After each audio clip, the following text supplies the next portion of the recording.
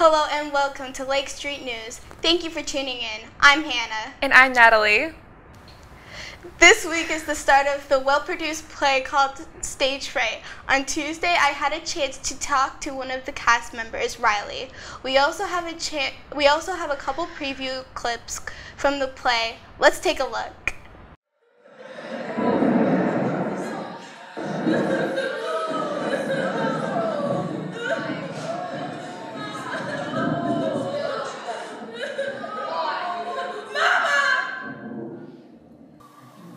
See you in the morning.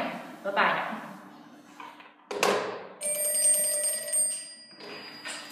That was quick. Did you forget something?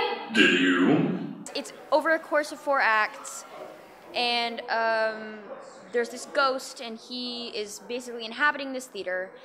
And over the course of 4 acts, he needs 4 people to be killed in order for him to come back to life and have complete control over this theater. Looks scary. I can't wait to go see it. The 2 people that put their hearts and souls into this play are none other than Miss Tino and Maddie Carroll. They have worked so hard to making this show possible that they have never missed a rehearsal, ever.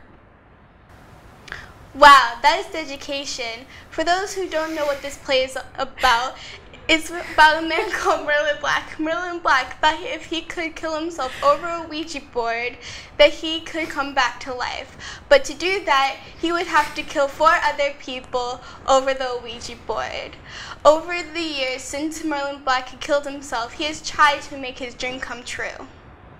This production will be playing in the Black Box Theater, going through Thursday until Sunday. You can get tickets at the cafeteria and at the door. Times are November 3rd, 4th, and 5th at 7 p.m. and the 6th is at 2. We hope to see you there. And my sister and I also are in the play as well, so please do come. Ach du mein Gut. Good gracious, it feels like the German exchange students just arrived. 3 weeks ago, the class from Germany journeyed across the Atlantic Ocean to study in Ithaca. On October 13th, time 0500, the class made their final landing in the back parking lot of IHS, and there they still witnessed the dawn of their journey. Sadly, the German exchange students left before we were able to get an interview with them. However, we were able to sit down with 2 Ithaca students that participated in the project. Let's take a look.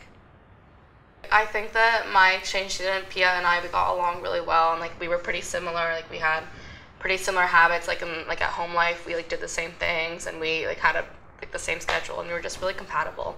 Yeah, I think Frau Wintermuth did a good job matching people, so I think people's personalities really went well together.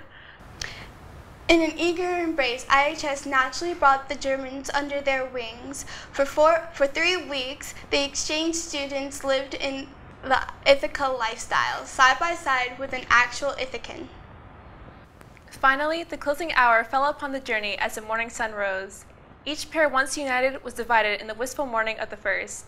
The Germans departed from Ithaca in the early morning rise and landed in Germany by later nightfall. Safe and sound, they are home now. That's all for our show. I'm Hannah for Natalie, and we'll see you next time. Stay warm, IHS.